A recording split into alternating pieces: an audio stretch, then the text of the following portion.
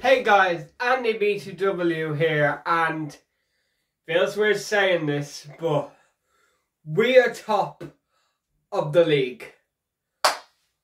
I never thought this day would come where I'd be making a video and be saying Bohs are winning the league. We are. I don't care what anybody says that it's only one game in. Rovers and Sligo haven't even played a match yet. Give us this moment. This is our moment. This is our day. We're top of the league. It's brilliant. Brilliant. I feel like we can go on and win every game now. And yeah, it's great feeling.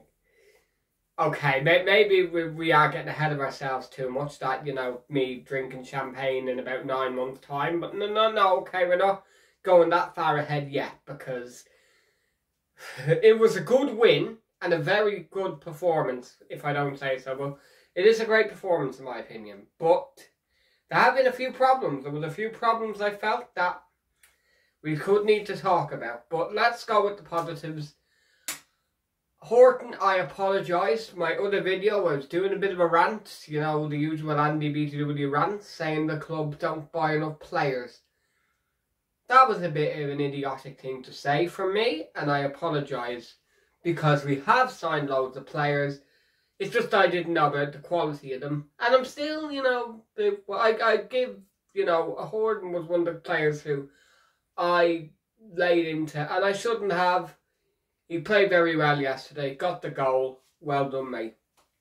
But problems I have with Bohs are we are passing the ball too much at the back.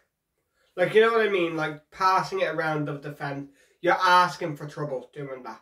You were just asking for trouble. That has to be sorted out very quickly. Talbot needs to stop playing the ball with his feet, because that's just not what you do. That's the reason Cork got a goal at all. But we held on.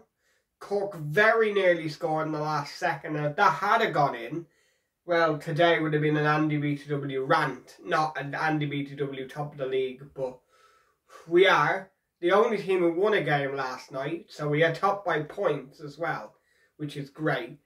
Really hope Sligo and Rovers, you know, that we're still top for the week, so we can say we're top of the league for at least 1 week this season, which would be brilliant. But let's be honest with you, Friday we're playing Dundalk at home and things will probably go south. But who knows, because we're playing well. But as I say, Cork are not great. Cork are not great, to be honest with you. And I feel like we're going to be playing a lot better opponents than that this season.